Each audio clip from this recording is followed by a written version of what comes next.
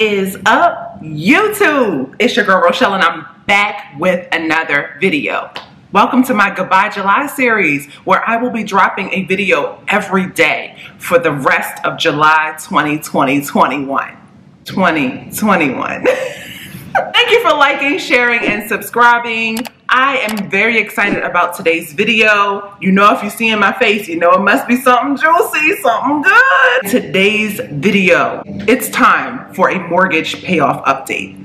We're talking mid-year progress. We're talking about how things are going, paying down our mortgage in 2021 with the goal of being mortgage free by 2021. If that's something you want to see, then stick around. Okay, first up, let me just make my plan, lay it all out for you guys, and share with you what we will be talking about in today's video in case there's only certain parts you want to get to. If you are new to the whole home buying experience, you are saving to buy your first home, you are thinking about pulling the trigger, this is the video for you. If you are someone who is new to home ownership and you just bought your first home or your second home and you want to know, how can I become mortgage free as quickly as possible? This is the video for you. Think of me as your future self coming to you, spitting all the game, giving you all the tips and tricks to be successful in paying down your mortgage. And maybe you're someone who's mortgage free already and you just like to stay inspired by watching content like this.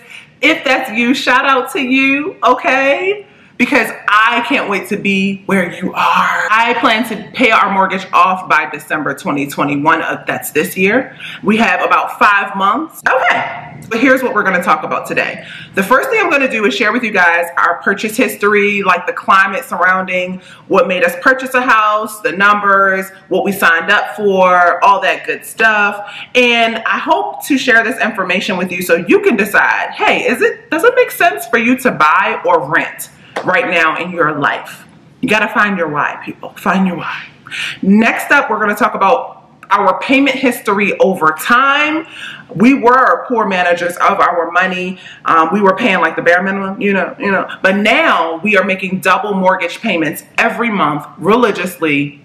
It's not a game. Like, even if it's a magic month like it is right now in the month of July, check out my video if you wanna see how we're spending all that extra money, then it doesn't matter. The plan stays the same. We make an extra mortgage payment. Then we're going to talk about our current progress, our new milestone that we've reached in paying off our mortgage, despite slowing down our snowball. And this is for the people who are feeling kind of burnt out. You know, you get burnt out on this debt-free journey. You get tired, okay? It's summer, outside is opening back up, the weather is beautiful. You want to spend some of that money on a vacation maybe, okay?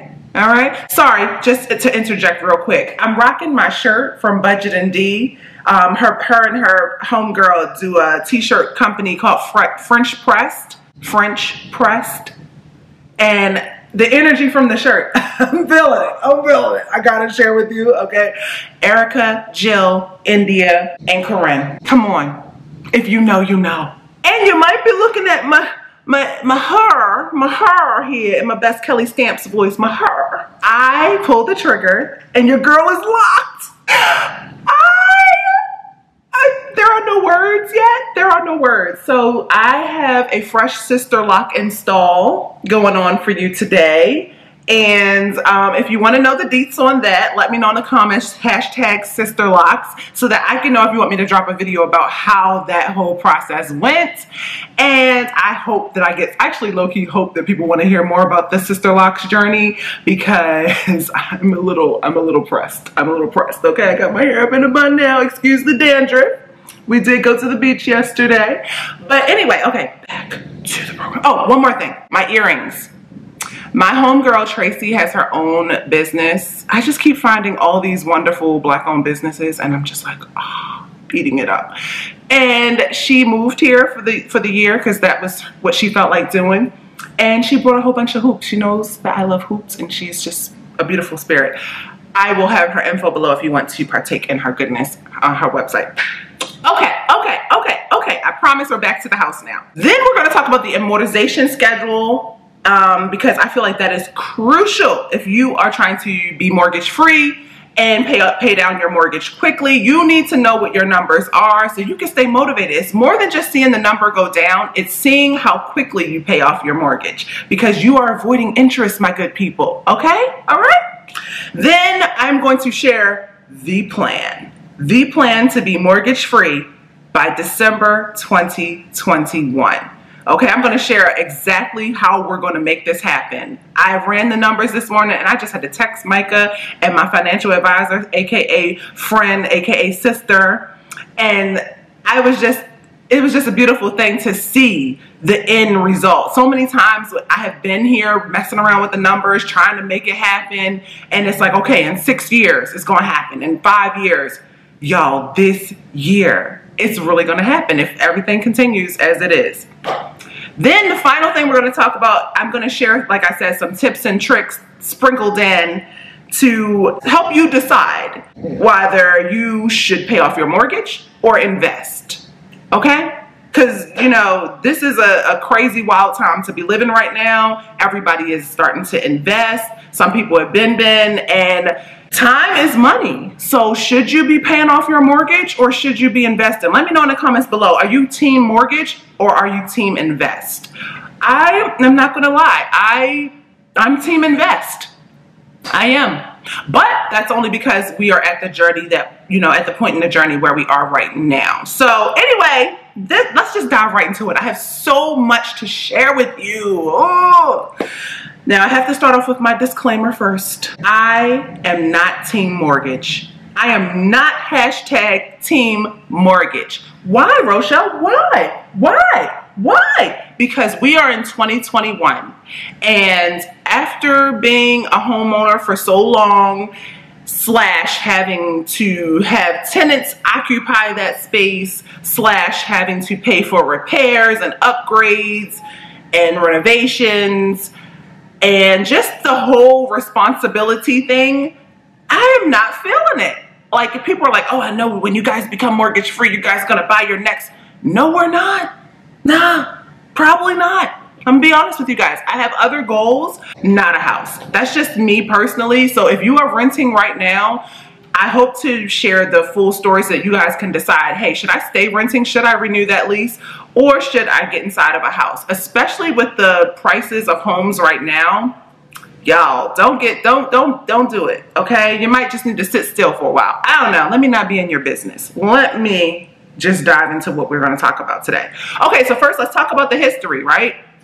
Let's talk about the numbers. So my husband and I purchased our first home from his parents. This is his childhood home. We purchased it from them for $50,000. And you could basically say that was a gift because, yeah, who buys homes for $50,000? Even back in the day. This was in the year 2007. We were 25 and 23 years old, respectively. We were a dual income, no kid household at the time. We both worked full time. My husband is and was an electrician. He's an electrical engineer now, but still same pipeline. And I was a nurse full time slash nurse manager of an assisted living. So life was crazy. But at the time, what made us decide to look into purchasing a home is one day my husband and I, we were chilling, living our best life, enjoying $500, maybe even $400 apartment rent.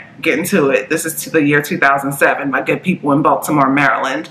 And we got a note on the door that rent was going up. Not only was rent going up, it was going from 3-digit rent to 4-digit rent. So you could say those years between 2005 to 2007 is when the cost of living, I just noticed it took a huge jump. I don't know what happened back then. I was young. I wasn't really in tune to what was going on in the world, especially finance-wise. So something happened where all of a sudden people were like, no, we need to charge more. We need to charge more. And so we instantly were like, if we're gonna pay 4-digit rent, maybe we need to see what we can get for a home. You know, if we're gonna pay this type of rent now, we need to make it worth our while. And I think the fact that we were so young, because at this point in time, my husband and I had been married for 2.5 years, it really helped. So if you are a person who is still in their early 20s, you really wanna be thinking about the home buying process right now. As it pertains to I'm only talking to the people who are younger, who have goals of being mortgage free, but you know, at a very young age. Like my husband and I have a goal to be mortgage free by that time we're 40 years old. So if you can pull this off, it's actually a life hack. Going into your, you know, older years and not having to worry about a mortgage, there's not enough conversation about that. And I'm speaking from experience here, and I'm speaking from, you know, dealing with things that are going on in my personal life with my grandmother, my parents, my husband's parents. I can see the difference between those who don't have a mortgage and those who do. So anyway, that's pretty much how it started. And if you are looking at buying a home for your first time, consider looking for a first-time home buyer program where you would take some courses, you know, get in on some notes and pass it. And they will actually help with closing costs. They will help with, you know, settling on your first mortgage, all that good stuff. But the first thing you got to do is the research. You got to put in a little bit of grunt work, a little bit of Google action, and see what works for your zip code in your state. Okay? Okay? Okay? My second tip is to try to work directly with a bank or a credit union, preferably a credit union. Try to avoid this new middleman thing that's going on where I'm seeing these mortgage lenders that aren't really banks. Case in point, I have a family member and they got inside of a mortgage with one of these shady, sketchy things I never knew existed. And the house he passed, and the house was later given to my grandma, and my grandma passed. My uncle is like, okay, let me call these companies and let them know, listen, I need some time. I got to look into the paperwork, because my grandmother was still paying her own bills, okay? She was 90 years young, okay? She was still doing everything for herself, highly independent, still had her mind. And he called the company and they were like, oh, we're not a bank. We're not allowed to give a grace period or waive late fees. This is going to directly hit your credit. And you are basically on your way to foreclosure just by missing one payment. So my takeaway is don't go for these companies. Same, you know, this applies to other things in life, but just do your research, be careful. My other uncle who, you know, had the home initially and who got in with this company, he probably just didn't know that this company, you know, would be this way. But yeah, do your research, be careful, and choose wisely, because this is a company you're going to have to work with for the next 30 plus years, you know, depending on if you decide to do a 15-year mortgage, 30-year. Here in Hawaii, we live in Hawaii, and these people are signing up for 50-year mortgages sometimes here. I just hate it all. Why do we have to pay so much just to live somewhere? Stay on task. So anyway, we bought our first home, and our average mortgage was $500 per month. And you couldn't tell us nothing, okay? We were like, oh, we got a home, we got a home, we got somewhere that's our own, put a stamp on it, you know? And just to kind of give you an idea of what $500 a month actually broke down to in terms of mortgage, $200 went to interest off top, because you know they get their money first. Another $200 went to our escrow, which included our private mortgage insurance, our homeowners insurance, because they were two separate things for us in our scenario. What else is escrow? Oh, property taxes, stuff like that. And then that little teeny, you know, $100 or less was actually the only amount that went to the principal.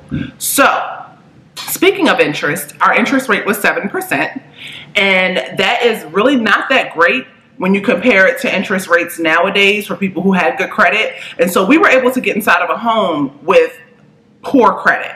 And the fact that we were still able to work with a credit union and obtain a mortgage loan with 7% interest, to this day, I'm just grateful, because I feel like, I don't know, probably we were supposed to be rejected. So you get my drift. You get my drift. 7% interest. We definitely appreciate the fact, even to this day, that we do have an escrow account.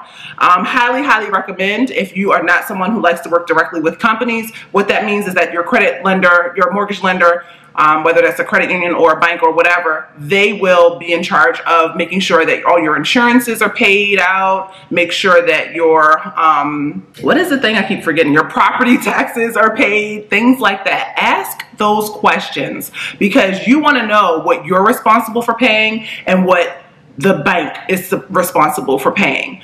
Because we actually to this day still get a bill in the mail every 6 months from Baltimore City saying, here's your property tax bill, it's time to pay it, it's $2,000, but we know that we don't have to pay it because the bank pays it for us. So like I said, just make sure that you really understand who is responsible for what. Another thing to take into account is after a certain amount of time, you know, once you have paid off a certain portion of your mortgage, you're no longer responsible for paying PMI. So you want to make sure that falls off. In our scenario, it has already fallen off because we've been able to pay down our mortgage so quickly. This is a 1,000 square foot townhome, brick townhome, modest townhome in Baltimore, urban Baltimore. And at the time, like I said, we did have student loan debt. And then once we got married and got into a home, we did acquire some consumer debt, which made it very, very hard for us to renovate our home while living in it. And so people are always like, oh my goodness, I can't wait to get a house and I'm going to renovate and I'm going to take out a second loan and I'm going to do this and I'm going to do that. Be careful with taking on second mortgages. We took on a home equity loan because we needed to do some repairs on the home. It was for $10,000.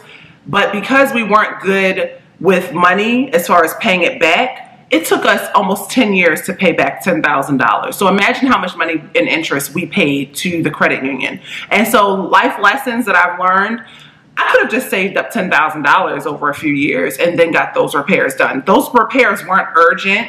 They just needed to happen in the next couple of years. So do what works for you. Okay. All right. How we doing so far? How we feeling about this so far? Good. All right. All right.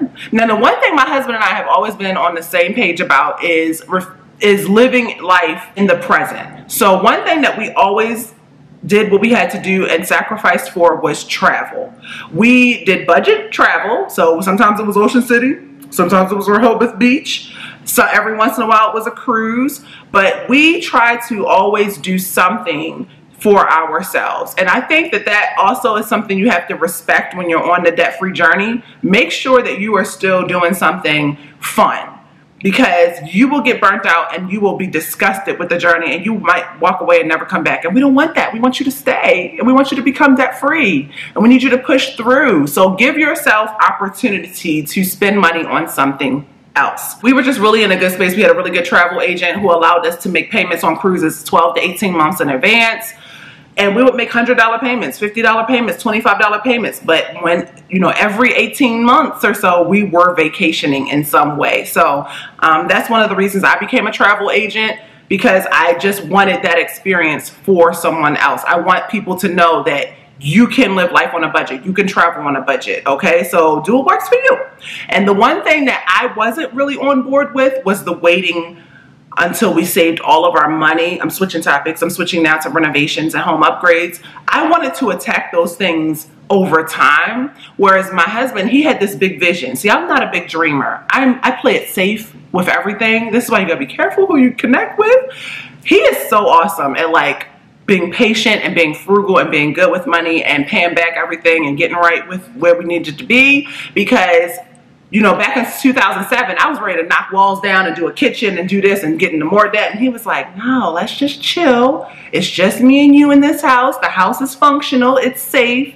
It's secure. We will one day do the entire house. I promise you. And I was just like, what are you doing? But one day that day came, 2019, which was 12 years later. We had saved up enough money to renovate entirely, like completely gut and start from the studs, a new main bathroom. And it wasn't large. It was a very modest bathroom, but it's completely new. And the feeling that comes with having something that's completely new inside of your home that you're almost about to pay off, that feeling is unmatched. There were tears, lots of tears from the Rochelle department. So I highly encourage you to do what you can to save for these expenses that you know are going to happen in life, especially when it comes to your home. We also made full renovations of our entire basement level. Our kitchen and dining room is in our basement. It's a 50s style home. And so, I mean, from the back door to the front window in the living laundry room area, we completely had that gutted. And so we spent on average about $35,000 total cash. Yeah. And this is the stuff that I am instilling in our daughter. We both are, because we know it's possible. You just have to wait for it. You have to be patient. And it might not take you 12 years. It took us 12 years because we had to pay off some other debt first, you know, make some things happen. He had to wait on me to realize and see the vision. Do what you can to just work on paying down that mortgage as quickly as possible. If you are able to make some rent, you know, upgrades yourself, do some DIY projects to hold you over, highly recommend. $100 at Home Depot is not going to break the bank. But it's when we keep going back to Home Depot every weekend for 10 years where we're like, okay. Now, I bring all that to you. Let's talk about the current, shall we? Okay, how are we doing with talking about the plan and everything? So current progress. Last time we talked, we had gotten the mortgage down to $19,887. We celebrated a new milestone. We are now mortgage teenagers. We hard-headed now and stuff. Okay, all right, we only eat candy now. No, I'm just joking. I'm only joking. But since that moment on June the 3rd, 2021, when we got our mortgage down to $19,000, we have been busy making small payments over time. That we made a regular mortgage payment of $596.64. Then we were able to make principal payments for the rest of June, $43.36, $640. Then we made another regular mortgage payment because we try to stay a month or two ahead on our regular payments. So we made another $596.64 payment. Then again, more principal payments, $43.36. $640, and then there's going to be another $640 payment which hasn't even cleared yet that we are waiting to clear. Once all the dust settles, our new mortgage, I'm not gonna waste your time, I'm gonna tell you now, our new mortgage is now $17,461.77. Yo, we are under $18,000. The goal was to, like, you know, drop it from $19,000 to $18,000 this month. So the fact that we got an extra payment in, it was a magic month. So we had that third extra mortgage payment. It really just pushed the needle. It pushed the needle. So $17,461.77 is what our new mortgage balance is as of today. Now, the beautiful part about our mortgage payment, and, you know, the fact that we are almost done with paying this thing off, this has just been a cloud over our heads for so long, for almost, what, 13 years, is that our home has actually gone up in value. When we first bought the home for $50,000, it was worth $90,000. We had it inspected and appraised just because that's something you have to do when you're taking ownership of the home. And we never really looked at it again, really. Well, I've been checking it more recently, and it is now worth $150,000. So the fact that, you know, we've been able to make repairs and make upgrades on top of that, I honestly think it could sell for more than $150,000. But the fact that a cute little modest family townhome can go for that, like, we would be able to, you know, sell it or rent it out and make that type of profit is just so beautiful to me. So as you know, we do have some rental income that we have every month. Right now, we only charge what the mortgage is, $600 a month. And people might be like, whoa, wait a minute, you don't make a profit off your mortgage? The beautiful part is we technically do. And I say that in the sense of, we had two goals when we wanted to rent our space out. We wanted to have a tenant who would not mind having construction, living in a full construction zone, having people walking in and out at all hours of the day and night, because we wanted someone to keep the space safe. We didn't want to have to hand over keys to a whole lot of strangers. And so our tenants, we've had two sets of tenants while we've, you know, been here in Hawaii, and both of them have been like, no problem. I get to have cheap rent. I don't care. And they both work a lot. Both tenants, you know, were people who had, you know, long hours at work. So it's not a huge inconvenience. And they got to reap the reward. So the first tenant, you know, he stayed in the space, dealt with, you know, having contractors in and out, but he had a fresh new bathroom. Second tenants, they now had the fresh new bathroom plus the amazing new, it's a man cave from a second tenant, and laundry area, new half bath, and new kitchen / dining. So they are winning, okay? And you know, they get to benefit from having the new clean space. The second goal we had is that we wanted a tenant period because we didn't want to have to pay for utilities. I can't stand that mess. Having to pay utilities on a home that you're not living in, again, I just can't.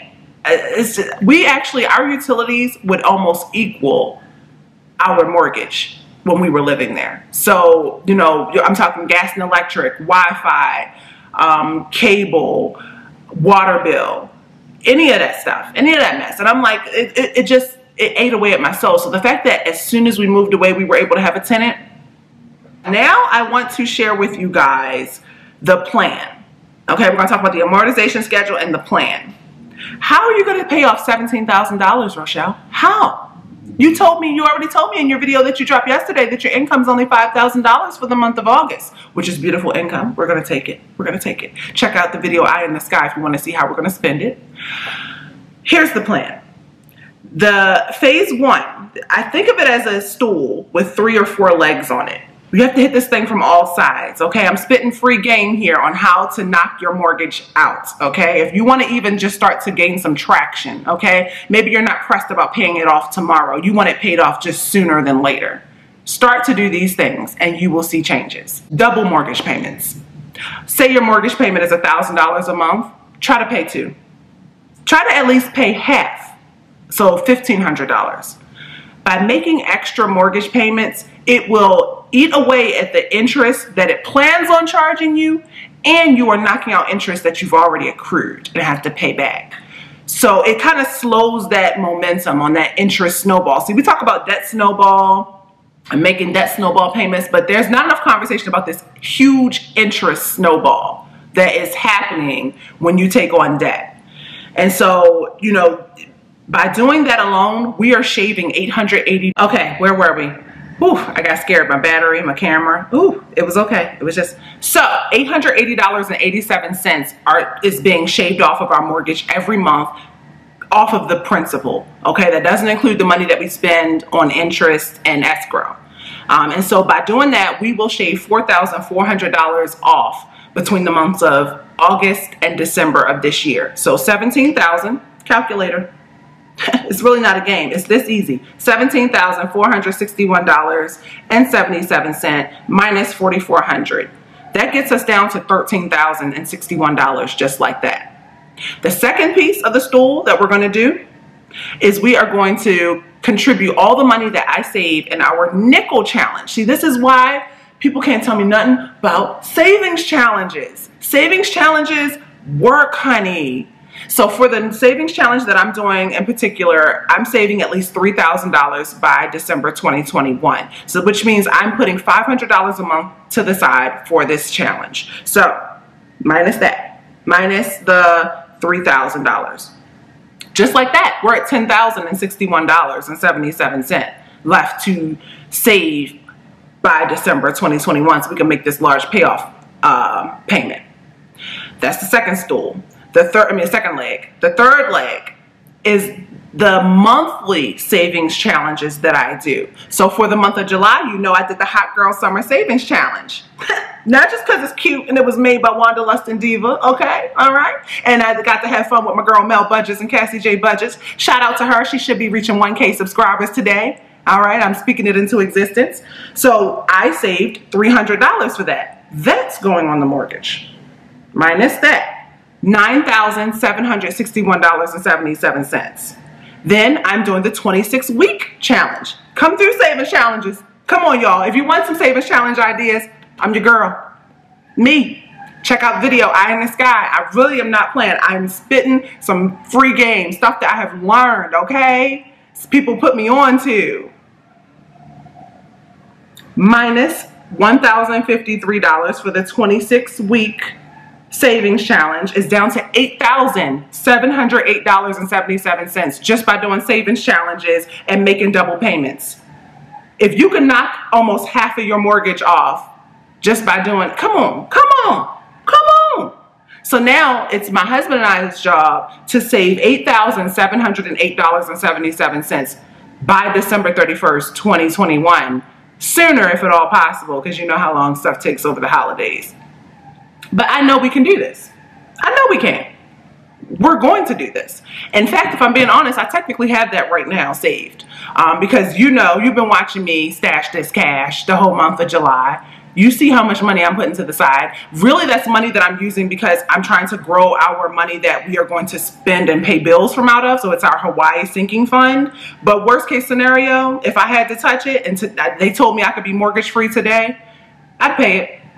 I'd pay it. So the goal is to keep growing that beast, okay? Just make that snowball payment just larger and larger and larger. So those are the 3 ways that I am contributing to my stool. Now I have a bonus stool leg because your girl is not so small. I need all 4 legs on my stool, okay? And if you're wondering where I'm getting this analogy from, check out Money Explained on Netflix. Let me know in the comments if you know what I'm talking about.